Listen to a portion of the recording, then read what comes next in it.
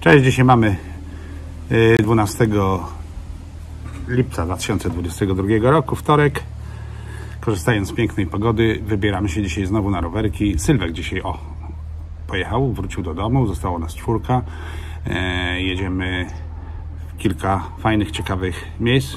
Nie będę już relacjonował samej jazdy na rowerze, ale odezwę się, jak już dojedziemy w te ciekawe miejsca. Trasa około 30-35 km.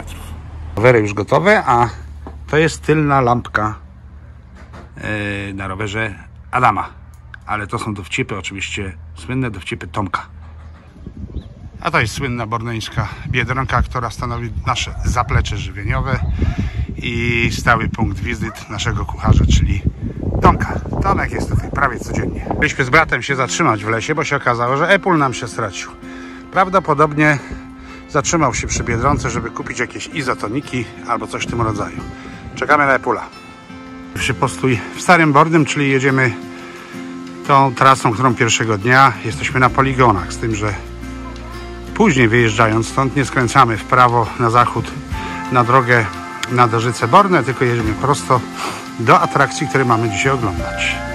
Chłopaki odpoczywają, uzupełnienie płynów, Adaś pewnie sobie zajara. Dojechaliśmy do pierwszej atrakcji na naszej drodze. To jest rezerwat przyrody Diabelskie Pustacie. To są po prostu wrzosowiska. One niegdyś na całym poligonie rosły i były roznoszone przez rosyjskie czołgi w gąsienicach. Więc było ich pełno. Teraz są chronione. Nic nie widać specjalnego, natomiast w sierpniu, jak zaczynają kwitnąć, to wielokrotnie, jak żeśmy tutaj byli w sierpniu, to wyglądało to przepięknie. Stamtąd żeśmy przyjechali, czyli od Starego Bornego. Jedziemy teraz w stronę Kłomina.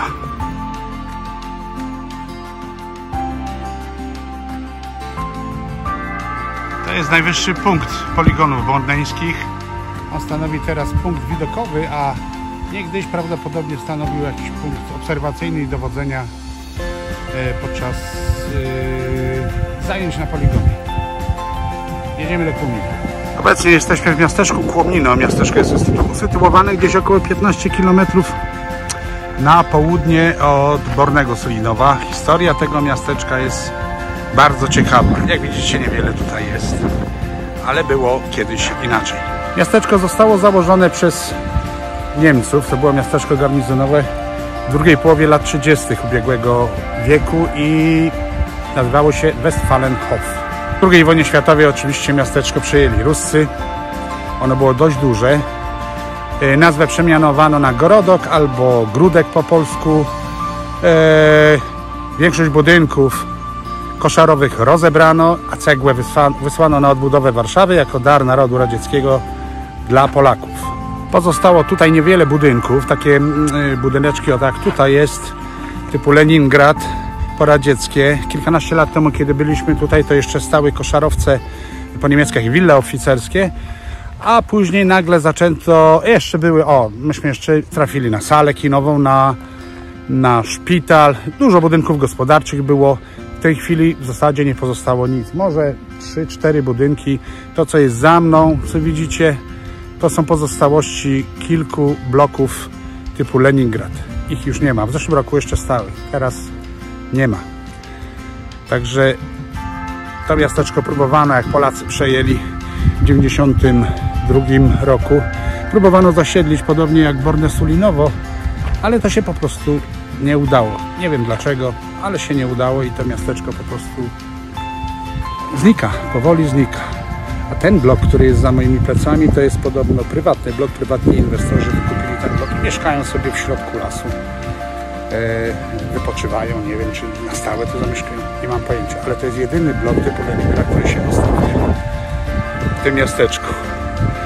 Pojeździmy chwilę po miasteczku i później jedziemy jeszcze do ostatniego miejsca, które chcemy odwiedzić dzisiaj, czyli do Oflagu, miejsca pamięci.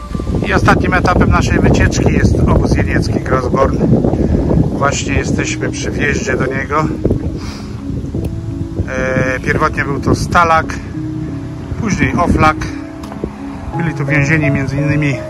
oficerowie francuscy i nawet powstańcy warszawscy. Jedziemy obejrzeć ścieżkę edukacyjną i mogiły zbiorowe.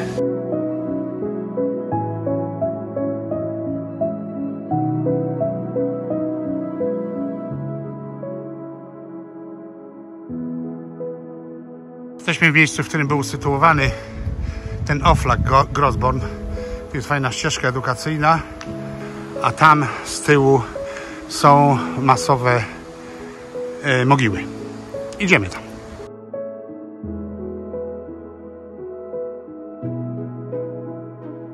Jesteśmy już na tym cmentarzu, gdzie są zbiorowe mogiły. Opowiem wam krótką historię. Kiedy byliśmy tu pierwszy raz, nie było tego cmentarza. Ja przyjechałem z moim synem, Apple przyjechał ze swoim synem i chodziliśmy, zbieraliśmy grzyby, a spod ściółki wystawały szczątki ludzkie, to znaczy kości ludzkie. To było przerażające. Kilka lat później przyjechali tutaj archeolodzy, jeśli dobrze pamiętam, z Uniwersytetu Warszawskiego. Porządkowali wszystko, pozbierali te kości i zorganizowali tutaj taki cmentarz. On był jeszcze kiedyś zadbany, widać było te mogiły, natomiast teraz ciężko cokolwiek zobaczyć, wszystko jest zarośnięte. Trudno. Wracamy do domu. Koniec dzisiejszej przygody z rowerem. Zrobiliśmy gdzieś około 37 km. A teraz czas na uzupełnienie płynów. Cześć. I to niestety była nasza ostatnia wycieczka w Bornem Sulinowie. Chcieliśmy zorganizować sobie jeszcze jedną wokół jeziora Ciemino, ale niestety na następny dzień byliśmy troszeczkę przemęczeni, a później pogoda cały czas płatała nam figle, więc musieliśmy zostać w domu, bo co chwila padało. Dzisiaj też od rana cały czas lał obfity deszcz.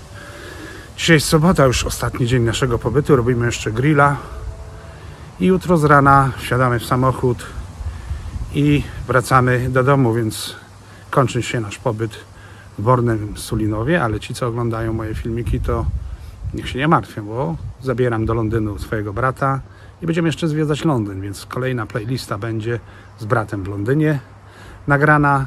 Myślę, że gdzieś 4 odcinki. Będziemy oglądać Londyn. Tymczasem kończę. To był ostatni akord naszego wyjazdu w Bornym Sulinowie. Do Bornego Sulinowa. Trzymajcie się. Cześć, pa.